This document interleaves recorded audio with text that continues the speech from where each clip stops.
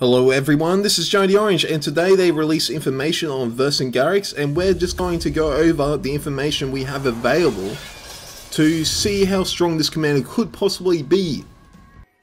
Hello everyone, and today we're going to announce the 9th commander to enter into Total Arena, and that will be Vercingetorix. So Vercingetorix, for those who don't know, was the nemesis to Caesar during his campaigns of Gaul, and almost stopped the complete conquest of Gaul, but himself eventually was defeated along with his massive army, and he was taken back to Rome in chains.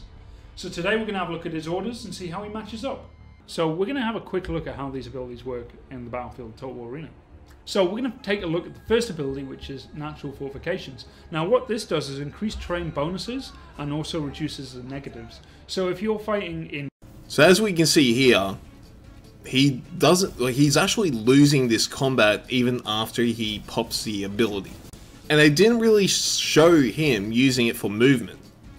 So the only thing I can presume from this video is that it's a buff on the 15 or 25% that you already have, not the 125%. So at tier 1, this ability is all basically fucking useless at tier 1.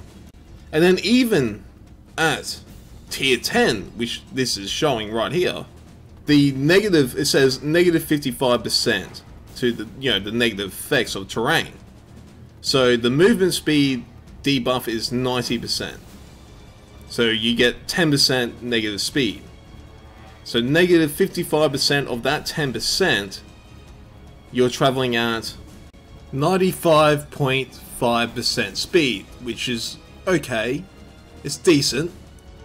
And in Forest you will receive, I think it is a 55% buff to your melee defense and melee attack over the original 25%, so it's decent.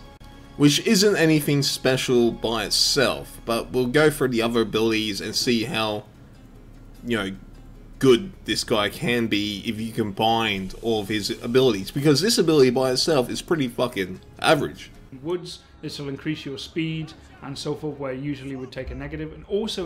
Whoa, so hold on a sec. So now you are getting a positive buff in the woods for your speed. Yeah, it says negative 55% negative terrain bonus, basically. So you start off with negative 10 and then you minus the 55% of that negative. How does that turn into a positive? I'm not sure how the fuck that exactly works. Does that mean that the buff for melee says 120%, so you get 120% extra in the forest to your melee defense and melee attack? How the fuck? How do you take a negative and turn it into a positive? You'll still be down 4.5%. How does that turn into a positive? Because as you said, usually you would have a negative speed, debuff in the forest. Usually, but if you have this ability, apparently you don't. But it only takes away 55% of the negative, which would remain with a 4.5% negative in the forest. It's still negative, it's not positive. But fuck it, I'm just gonna have to check it when it comes out, I guess. Don't know what the fuck he's talking about. Increases the damage you would do being a light infantry woods. This also works on any medium and heavy infantry, so cavalry and range units will be able to do much more damage from the woods, where previously they would take a penalty.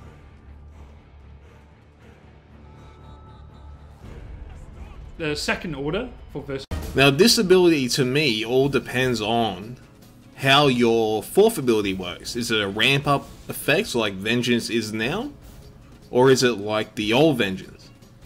If it's like the old Vengeance, you have basically a Scipio ulti without the defensive bonuses, but you can't retreat, and then you pop your fourth ability like the old Vengeance, you're fucking ruining cunts. But if it isn't like the old Vengeance and it's like the new Vengeance, it's pretty average, really.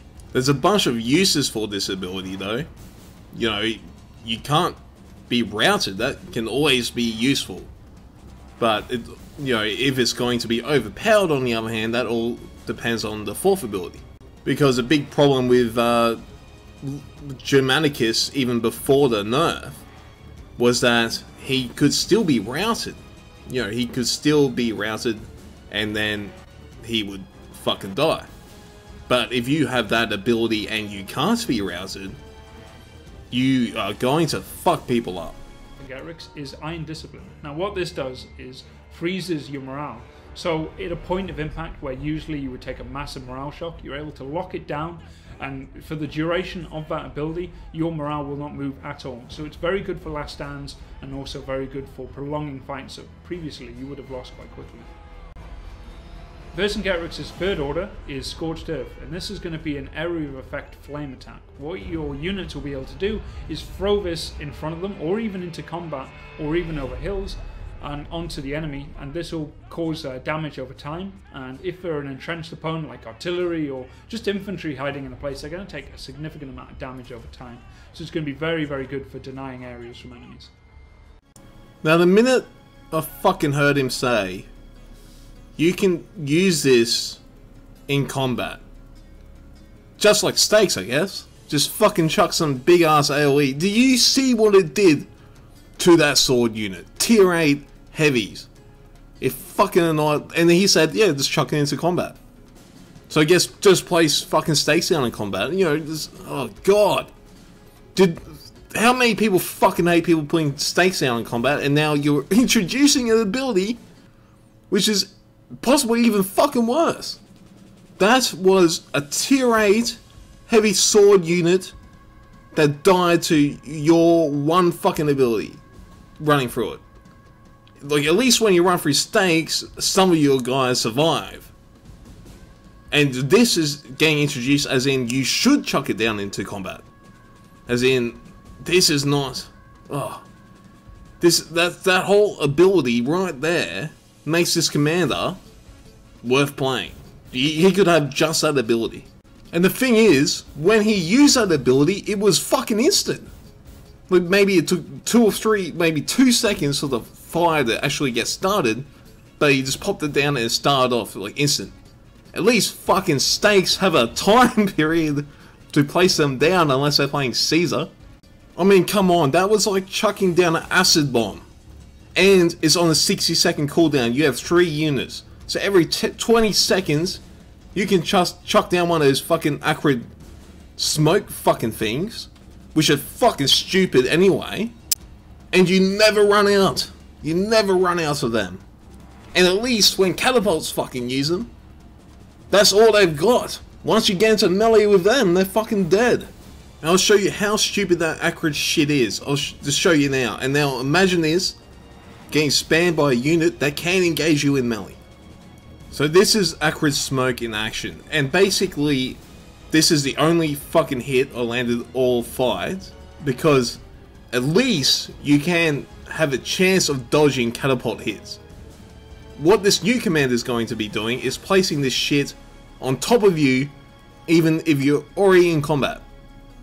So imagine this, and he can spam the fuck out of it. Imagine this going on every 20 seconds, he can land one of these fucking things on you. So from that short period of time, from basically that acrid smoke, look how many points that racks, look how much damage that racks up. It killed 3 heavy units.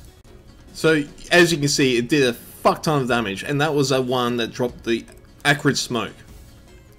Now you're going to have a commander running around who is light infantry.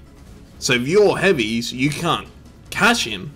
He can place that shit on top of you as basically that acrid smoke, and you're fucking dead. You're dead. Light infantry beats heavy infantry now. It's totally just fucking stupid. No matter, there's no point. 0 point playing heavies. And this is what I don't get. You just removed caltrops from the Romans, right? You just nerfed the fuck out of Germanicus. And now you introduce this. Like, what the fuck? Jesus, let's move on. Actually, let's not move on, because the rest of the video doesn't fucking matter. The next ability is like Vengeance. Apart from it delays damage for a bit. Whoop-de fucking do. You know, depends. If it's like old Vengeance, who gives a fuck? Oh well, if it's like old Vengeance, it's fucking overpowered. If it's like new Vengeance, no one gives a shit. But this ability right here, so who on the forums is like, I love the fact that you can put stakes down in combat? I wish you introduced more abilities like that. We need more fucking shit like fucking traps getting placed out in combat. Who has been saying that? Who are these cunts? So now you're introducing an ability that does this. And it's made to do this. And it's in a bigger AoE area. I'm pretty sure no one likes people that drop fucking stakes in combat. Because it's stupid. It's fucking stupid. You know, you can't disengage. They're just going to hit you in the back. That's the thing, make stakes go both ways then. At least that's one thing about this ability. If you put fire down, it's going to hurt them if they try to chase you. But then again, the fucking AoE is that long. Do you see how long that thing was? So if you run away, you're dead. So let's look at what barbarians have at the moment. So their tier 8 unit has shield bash. They have unlimited fucking pylons. And now they're introducing even more bullshit abilities, like putting... Well, they got vengeance, and now they got traps. The better Romans. They're old school fucking Romans, like they used to be. So basically, barbarians are javelins that can melee and also put traps down in combat. They're just fucking... Yeah. They got fear. They got battle cry. Now they can't be fucking routed. They've got vengeance. How much more shit do they need? When does it end? When does it end? But fuck it, everyone display barbarians. That's the way it's going to be. Alright, that's the end of the video. Fuck it, see you later.